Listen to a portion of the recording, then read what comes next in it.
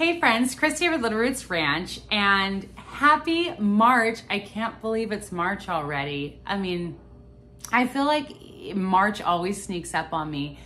And March is really exciting because once we get through March, we're so close to getting to our last frost date, which is always big in a gardener's life. I think a lot of folks have their last frost dates in about April. I'm not sure though, obviously. If you know your last frost date, you can put it down in the comments below. If you don't, I would definitely look it up because it comes into play with a lot of like seed startings and especially like transplants of like your sensitive vegetables and stuff like that.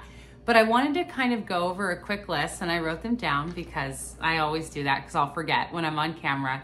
But basically, there's a lot of seeds that we can start in March, both inside and outside, or in greenhouse or undercover or anything like that.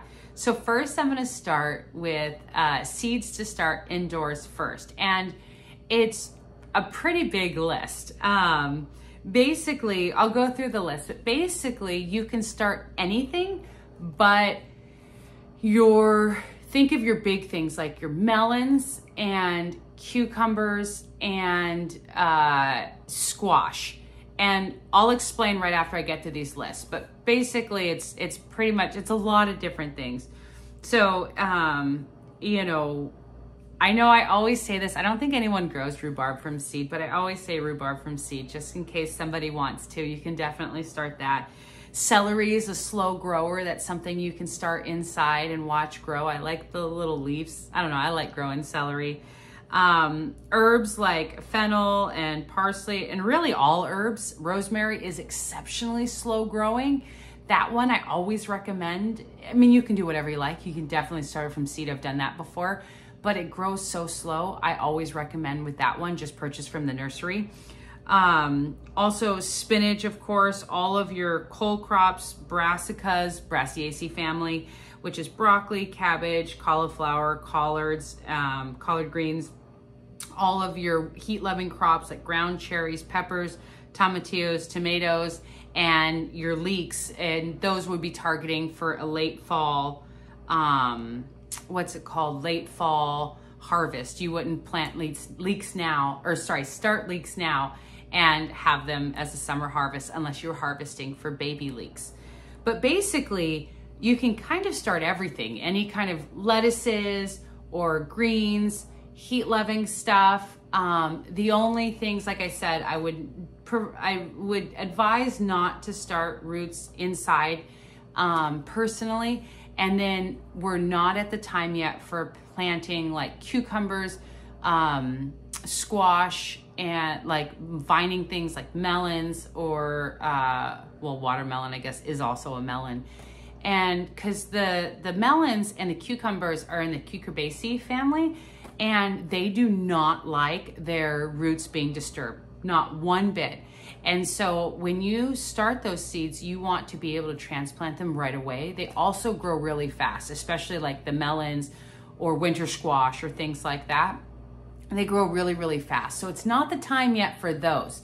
But for everything else, it's definitely time. You can start the seeds inside with confidence and know that you can transplant them out after hardening them off as the weather starts to get better and better. As far as sowing seeds outside, there really are a lot of options too.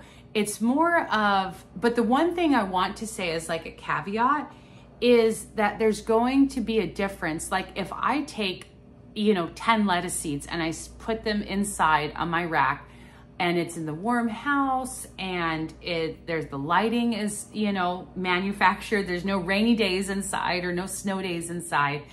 And those things are gonna germinate, probably 80–90% accuracy or germination rate, and they're gonna grow well. Well, if I take another 10 seeds and I put them out on the ground, I'm not gonna see plants coming up in like a week or so like I would inside.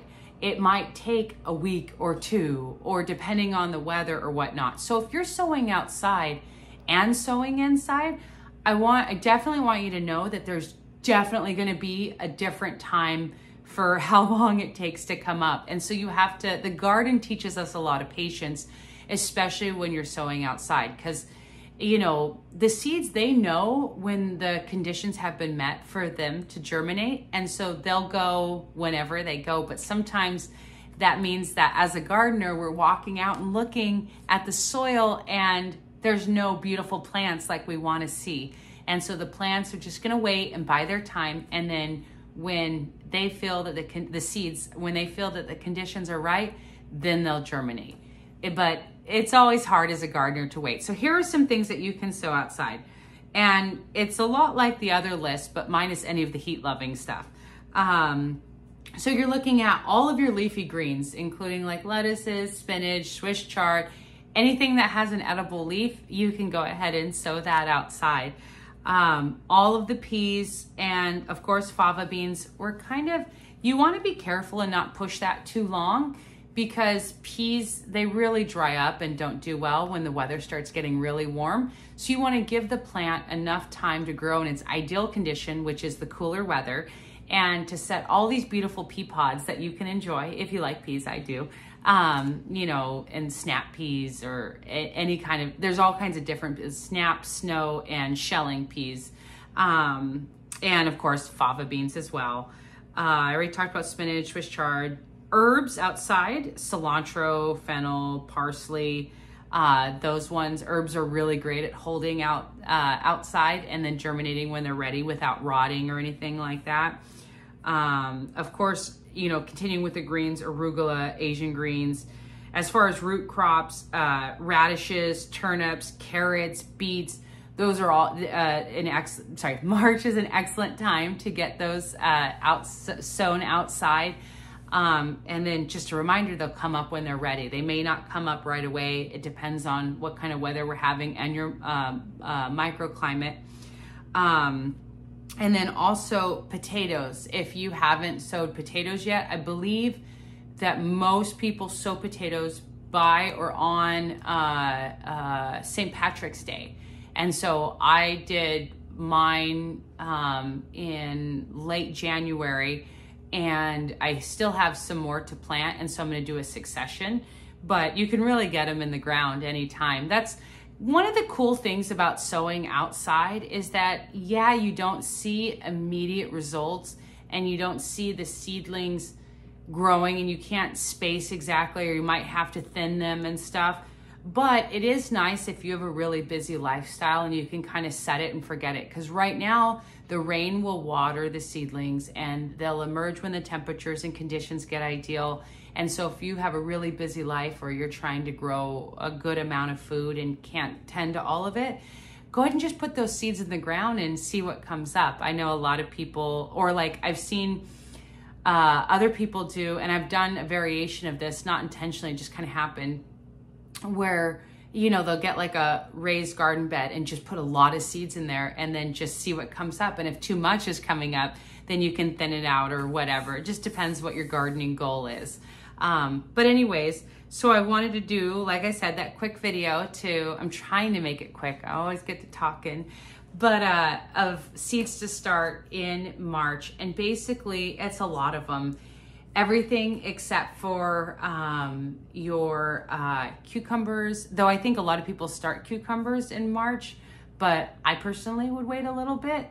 And then of course, winter squashes, regular squashes, things like that. Unless you've got a heated greenhouse or a specific setup or a warmer microclimate, in that case, that might be available. But anyways, I hope you've made it to the end of the video, and I hope that you enjoyed watching it and that it was helpful.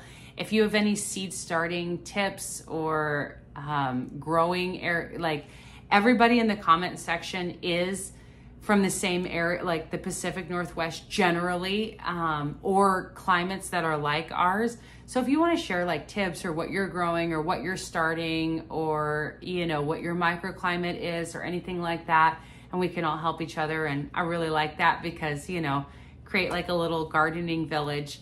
But anyways, thank you for watching. I appreciate it. If you liked it, please like the video. That helps me. And happy gardening. Thanks. Bye.